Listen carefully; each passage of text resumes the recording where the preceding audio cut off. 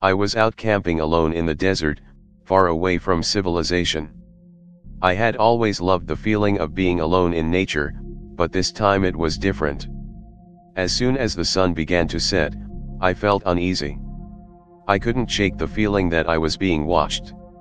I tried to ignore it and set up my tent for the night. I started a small fire and cooked myself some dinner. But the feeling of being watched only grew stronger. As the night grew darker, I started to hear strange noises around me. I brushed them off, telling myself it was just the wind. That's when I saw it. It was a figure, standing on two legs but hunched over like an animal. Its eyes glowed in the darkness, and its skin was covered in fur. I couldn't believe what I was seeing. As I watched in horror, the figure started to walk towards me.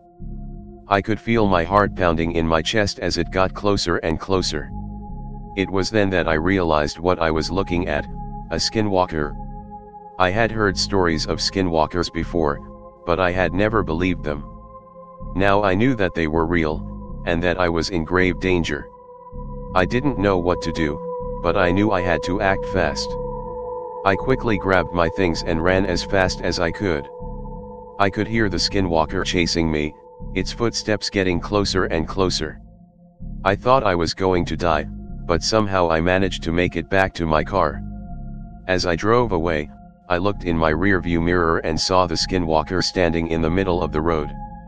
It was like it was daring me to come back. I knew then that I had narrowly escaped with my life. I still have nightmares about that night, and I never go camping alone anymore.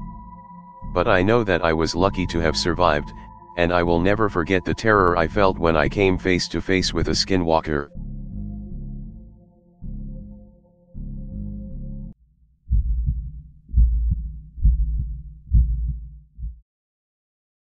I never believed in the supernatural, that is until I had a skinwalker sighting. It was a warm summer night in rural Arizona, and I was driving home after visiting my aunt. I took a shortcut through a deserted road that cut through a dense forest. The road was dark, and my headlights were the only source of light for miles. That's when I saw it. A figure appeared in the middle of the road, and I slammed on the brakes to avoid hitting it. As the dust cleared, I saw what looked like a large coyote standing on two legs. Its eyes glowed in the darkness, and its fur looked patchy and mangy.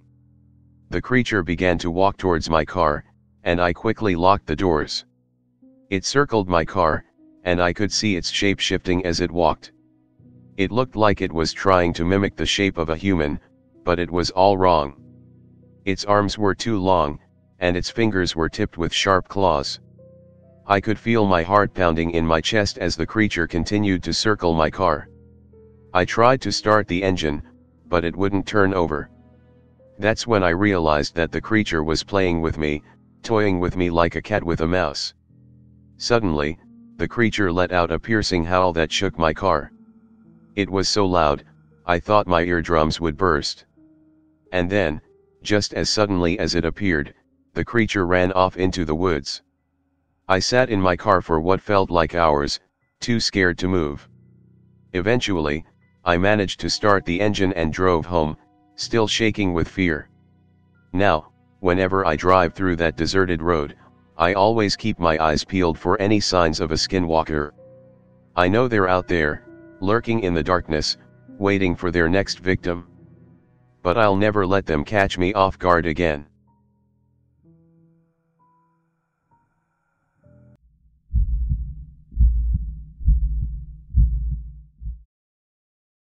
I never believed in supernatural entities until I saw a skinwalker.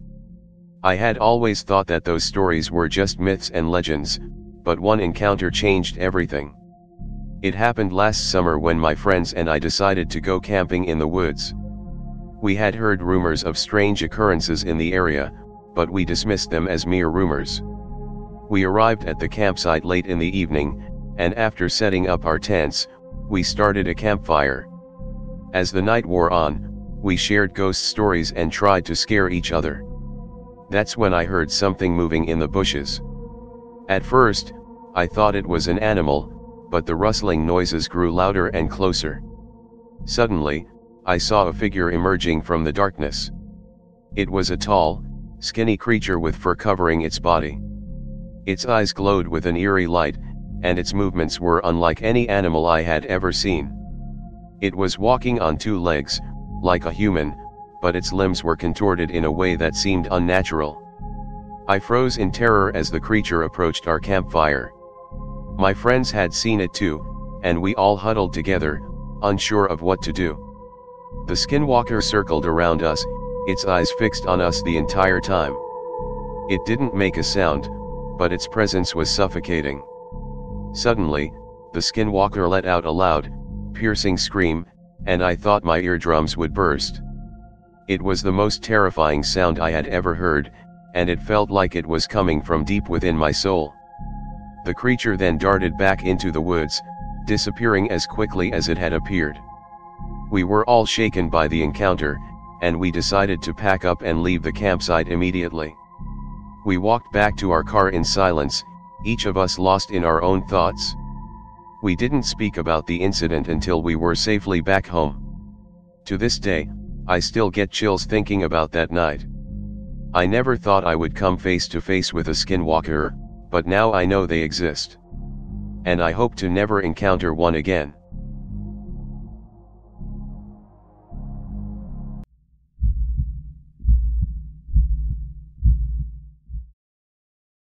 I've always been fascinated by the paranormal. Ghosts, demons, and all sorts of supernatural creatures have always piqued my interest. But one experience I had a few years ago, with what I now believe to be a skinwalker, was beyond anything I could have imagined. I was traveling with a group of friends to a remote cabin in the woods. The cabin was located in a vast and dense forest, miles away from any civilization. We planned to spend a weekend there, hiking, fishing, and just enjoying the beauty of nature. On our first night there, we gathered around a campfire, telling stories and roasting marshmallows.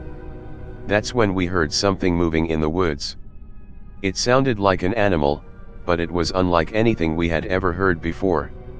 It was guttural and almost sounded human. We dismissed it as just some wild animal and went back to our campfire. But as the night progressed, we started hearing more strange noises. It was like something was circling our campsite, but we couldn't see anything in the darkness. That's when we saw it. A figure, tall and slender, emerged from the woods. At first, we thought it was a person, but as it got closer, we realized it wasn't human. Its eyes glowed in the darkness, and its body was unnaturally contorted. It moved like an animal, but its shape was humanoid. We were frozen in terror, unable to move or even scream. The creature circled our campsite for what felt like hours, making those guttural, inhuman noises. Eventually, it retreated back into the woods, leaving us shaken and traumatized. The next morning, we found strange footprints around our campsite. They were unlike any animal or human prints we had ever seen before. They were long and narrow, almost like they had been made by someone walking on their hind legs. We later learned that the area we were in was known for skinwalker sightings. The creature we saw that night matched the descriptions of a skinwalker perfectly. I still get chills thinking about that night. It was a harrowing experience that I'll never forget. I've learned to respect the power and danger of the supernatural world, and I never take my safety in the woods for granted.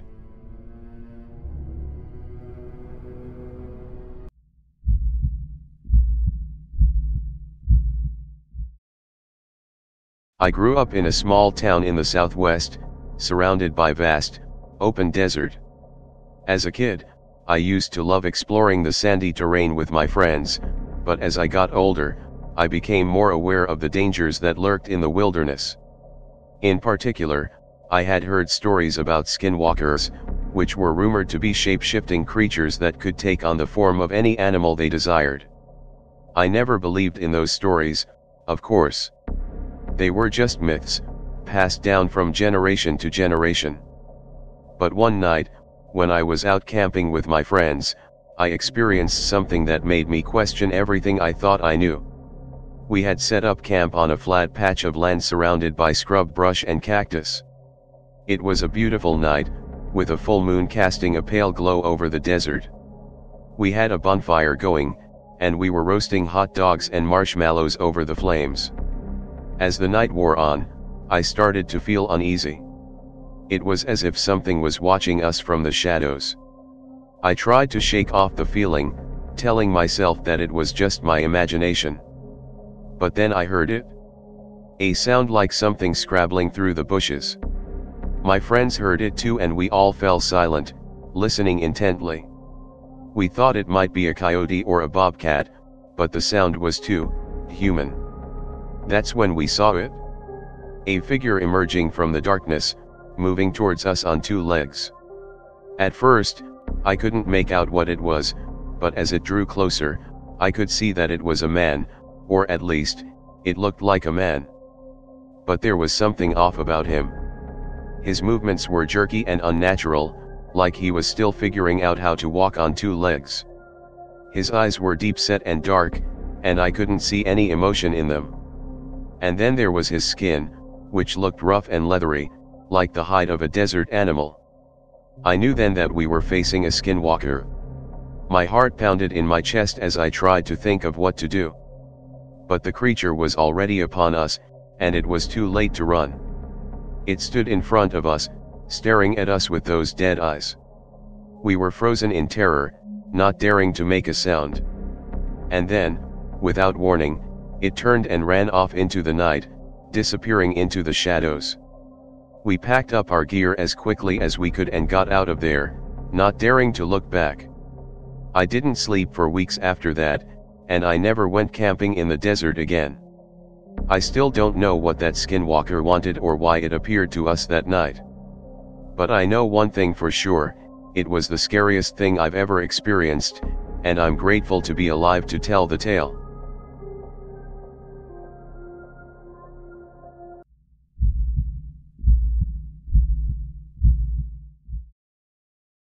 I'm not the kind of person who scares easily, but what happened to me a few years ago still gives me shivers.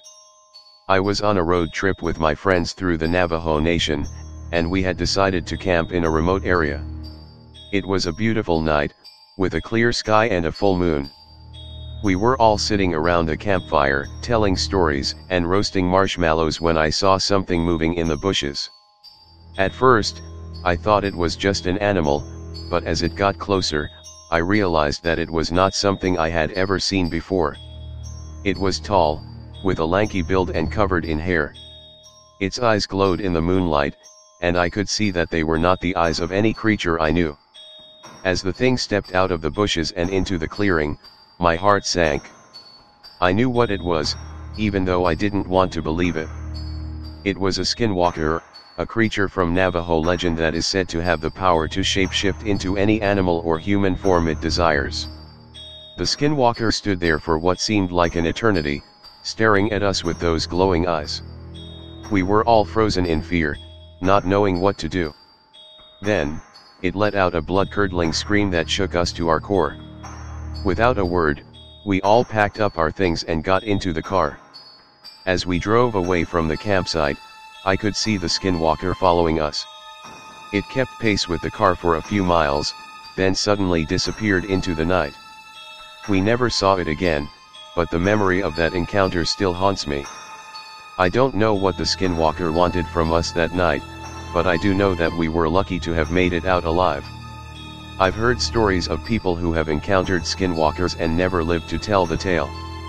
So, if you ever find yourself camping in the Navajo Nation, be careful.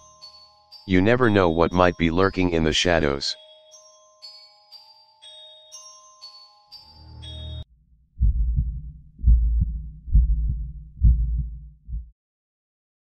I never believed in the supernatural, that is until I had my own encounter with a skinwalker.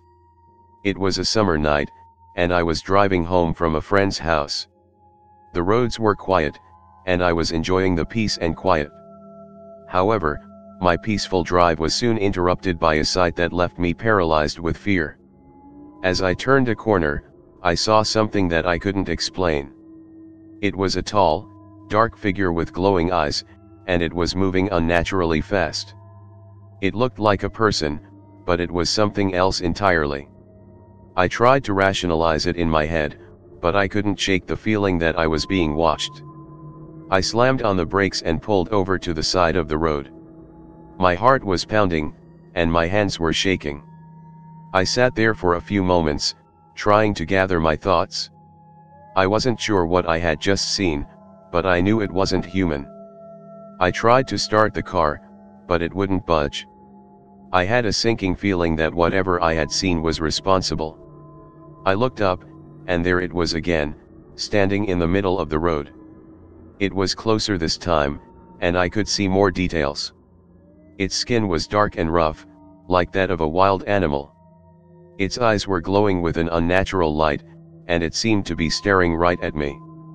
I was frozen with fear, and I didn't know what to do. I closed my eyes, hoping it would go away, but when I opened them again, it was still there. It started to move toward me, and I knew I had to do something. I reached for my phone, but it was dead. I was completely alone, with no one to call for help. I knew that I had to act fast if I wanted to survive. I got out of the car and started running in the opposite direction. I could hear it behind me, and I knew it was getting closer. I didn't look back, and I just kept running as fast as I could. After what felt like hours, I finally made it home. I locked all the doors and windows and didn't sleep a wink that night. The next day, I went back to where I had seen the Skinwalker, but there was no trace of it. It was like it had never been there. I don't know what that thing was, but I know it wasn't human. I will never forget the feeling of pure terror that I experienced that night. I still have nightmares about it, and I'm constantly looking over my shoulder. I know that I'm lucky to have survived, but the memory of that encounter will haunt me forever.